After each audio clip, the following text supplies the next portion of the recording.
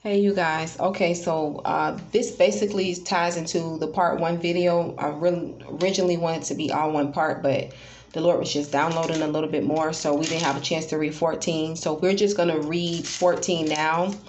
And then in the next Acts Bible study, we'll read 15 and 16. I'll tell you guys what that's talking about. But 14 is talking about Paul and Barnabas in Iconium. Paul and Barnabas returned to Antioch in Syria. That's what we're going to read now. And like I said, this will just be the audio.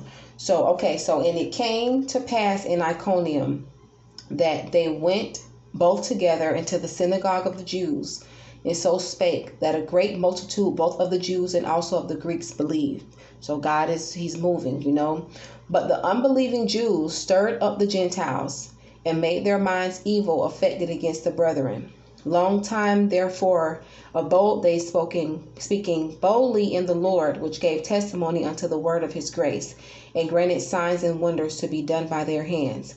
But the multitude of the city was divided, in part held with the Jews and part with the apostles.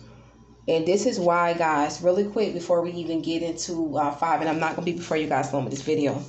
This is why it is important to know what side you on and stand on the Lord's side. Because opposition and division is going to come when you doing great things for the Lord. But you got to remember your stance and position in the Lord. You got to continue to be bold. You got to continue to walk in the grace and strength and anointing that God has given you, and continue to stick with the Lord. And you got to know what side you're on, even in what's going on in this earth and what's going on in these times. You have to make a stand. There is no, as we've talked about over the years, there is no gray. Everybody that's in the gray is going to be swept away. Holy Spirit just said that. There is no lukewarm. Even the Lord said in Revelation, if you lukewarm, he's going to spit you out his mouth. He said, I wish that you were either hot or cold. But because you are lukewarm, he got to spit you out his mouth. I'm not saying you directly. I'm just saying generally, you have to pick a side. Because the people that's in the middle, the people that's gray and lukewarm, they will be, I want to say this in an appropriate term. How can I say this, Lord, in an appropriate term?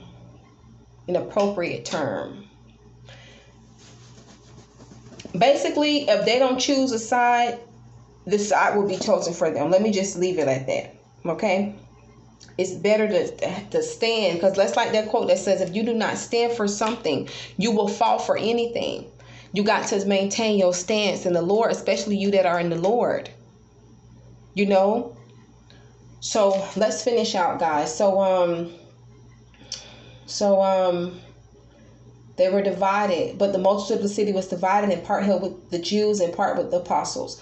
And when there was an assault made, both of the Gentiles and also the Jews with their rulers, to use them despitefully and to stone them, they were aware of it and fled unto Lystra and Derbe, cities of Iconium, and unto the region that lieth round about. And there they preached the gospel. So the Lord, he will let you know. This is a word for somebody. He will let you know. He will show you, so that you know how to make your next move. This is why it is important not to lean onto your own understanding. Whoever this person is, please go back and read Proverbs chapter 3, especially honing on verses like 3 through 6 or so, 5 through 6. And just believe God to direct you. God will direct you. He will show you the path you should take. He will show you, just like even I believe it's going back to the book of Jeremiah or Isaiah. But if you ask for the ancient path and walk in it, the Lord will show you which path you need to take. He will show you, because you see how they wanted to stone them and they had this plot, but they were aware of it and they fled. They fled. That's even like Joseph was in that dream, would take baby Jesus and take Mary and flee from this place. The Lord has sustained them even before that, and flee. You have to take heed to when God show you something, whether it's convenient to you or not, whether it's like good news to you or that's like, ooh, I didn't want to hear that. But when God give it to you, he is giving it to you for a reason, and take heed to it. Because you taking heed and obeying makes a difference. It makes a huge difference, not just in your life, but in the lives of others that God has connected to you for destiny and purpose. It does make a difference. So let's close out. So And there they preached the gospel. See, they were aware of it and fled into Lystra and Derbe, cities of Lycaonia, and unto the region that lieth round about. And there they preached the gospel. Somebody say, we got to keep it moving. We're not going to get stuck. We're not going to give out like what God gave us back in 2018, 2019, what he told us, guys. We will not quit, but we're going to commit. You got to be committed to the work and will of the Lord. Stay committed to the Lord. He will strengthen you. I'm hearing this again. He will grace you. He will grace you. He will continue to give you the grace and the strength. But you got to stay on his side and stay close to him. So let's talk about Paul and Barnabas and Lystra. All glory to God. And there sat a certain man at Lystra, impotent in his feet, being a cripple from his mother's womb, who never had walked.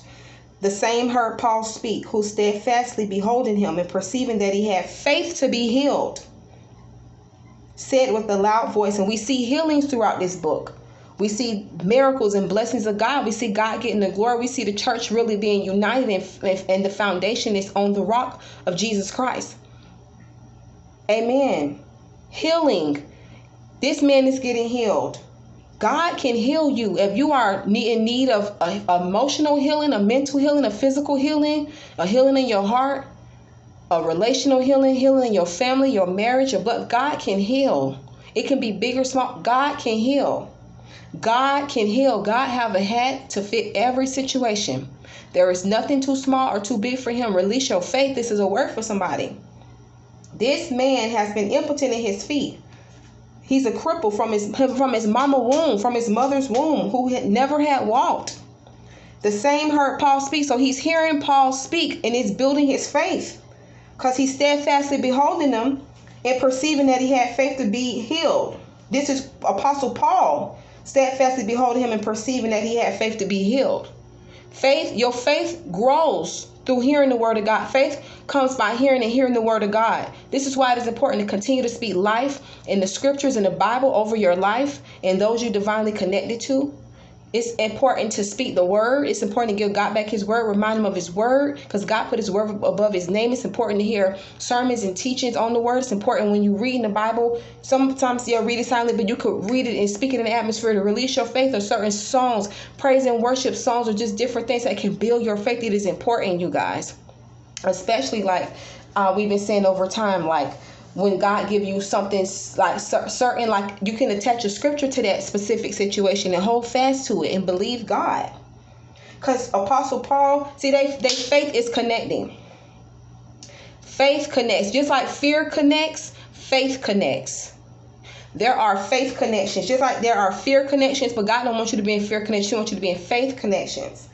Okay, I'm going to go back. The same heard Paul speak, who steadfastly beholding him and perceiving that he had faith to be healed, said with a loud voice, stand upright on thy feet, and he leaped and walked. Somebody that been impotent from his mama's womb and could never walk, through supernaturally partnering with the word of God. When I say partnering, I mean in agreement with what's being preached, in agreement, having his faith, in agreement with Apostle Paul, in agreement with God on the move in this healing going forth.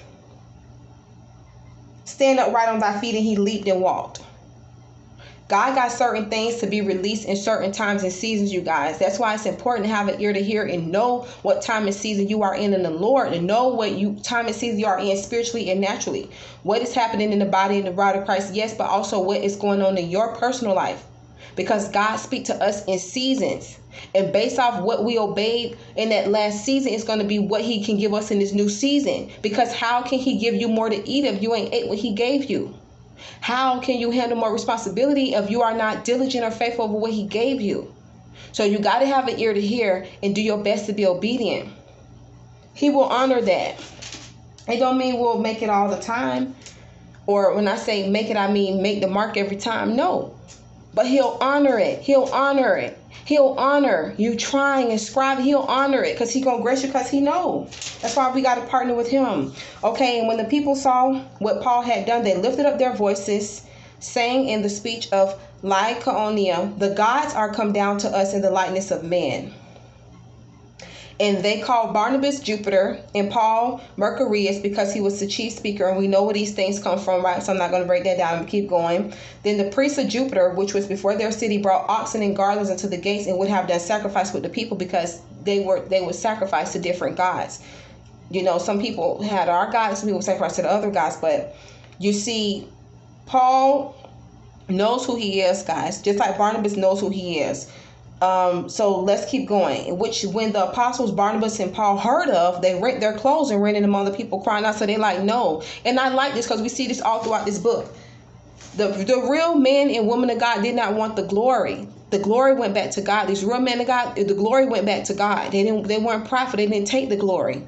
They gave God that the glory that's due to him. Excuse me. And we see what happened for the ones that didn't. Honoring God makes a difference. Giving him back the glory for real makes a difference. Because you see here, it says, in saying, sirs, why do you these things? They're like, no, why are y'all doing this? Why are y'all doing this? We also are men of like passions with you, and preach unto you that you should turn from these vanities. Basically, like, don't glorify us, you know, and preach unto you that you should turn from these vanities, these vain things, vanities, unto the living God, which made heaven and earth and the sea and all things that are therein, who in times past suffered our nations to walk in their own ways. Nevertheless, he left not himself without witness, in that he did good and gave us rain from heaven and fruitful seasons, filling our hearts with food and gladness. And with these sayings scarce restrained they the people, that they had not done sacrifice unto them. And there came thither certain Jews from Antioch, because God be watching. He take into account everything, guys, that's going on. So we got to be mindful. That ties back to our theme this month, not just this month, but going forward. Being connected to the Lord, drawing closer to him, and our motives, and being healthy in different things, but our motives. Why do we do what we do?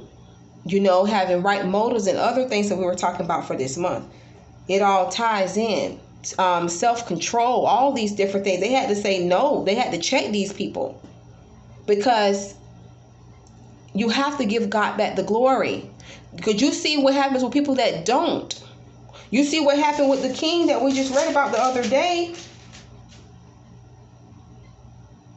right? The King Herod in chapter 12, when we read the other day, he didn't give God back the glory. The worms ate him up. The angel of the Lord smote him, and he gave up the ghost. God, listen, he don't be playing. And I'm not saying it have to be that serious, but I'm just saying, like, in this case it was. But then also he persecuted God's people, but also just give God back the glory that is due to him. God deserves the glory whether we give it to him or not, but how much should we give it to him? Because he's worthy of it, and we are able to. And what he done delivered us from, why not? So, and with these sayings scarce restrained they the people, that they had not done sacrifice unto them. And there came thither certain Jews from Antioch and Iconium, who persuaded the people, and having stoned Paul, drew him out of the city, supposing he had been dead. Howbeit, as the disciples stood round about him, he rose up and came into the city, and the next day he departed with Barnabas to Derbe. So do we see these men were so persistent? They were dedicated.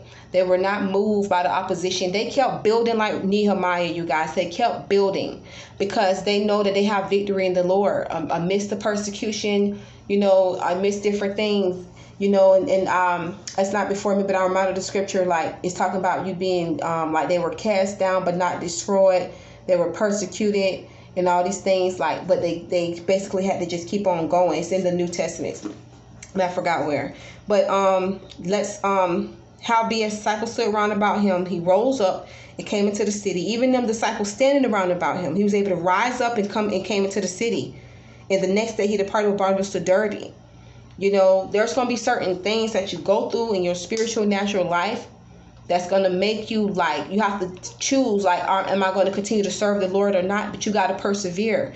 The Lord said anyone that look back or shrink back is not worthy to be called his servant. Anyone that put his hand to the plow and look back.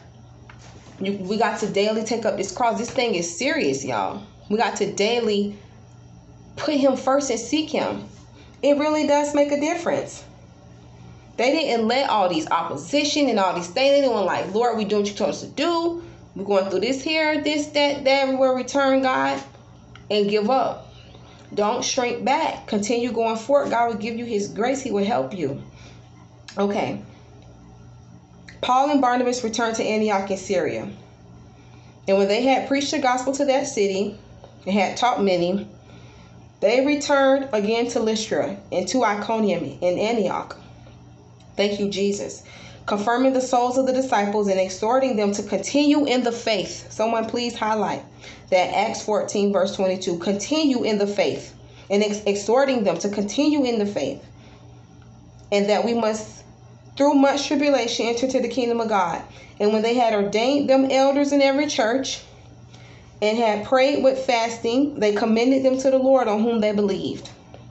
And after they had passed throughout Pisidia, they came to Pamphylia. And when they had preached the word in Perga, they went down into Italia, and thence sailed to Antioch, from whence they had been recommended to the grace of God for the work which they fulfilled. And when they were come and had gathered the church together, they rehearsed all that God had done with them, and how he had opened the door of faith unto the Gentiles. Somebody say, it is bigger than me. And there they abode long time with disciples. And we're going to close with that. In our next Acts Bible study, we're going to talk about chapter 15. It's controversy about Moses' teaching. The apostles consult. The apostles send letters with their decision. Paul and Barnabas separate. 16, we're going to talk about Timothy joins Paul, the Macedonian call. Paul and Silas in Philippi. Paul frees a girl of an evil spirit. And the Philippian jailer believes. So we'll look at that in our next Acts Bible study, Lord's will. But you guys be blessed. In Jesus' name, thanks so much for tuning in. You guys have a great day, great week, great night. And I'll see you guys in the next video, Lord's will. God bless.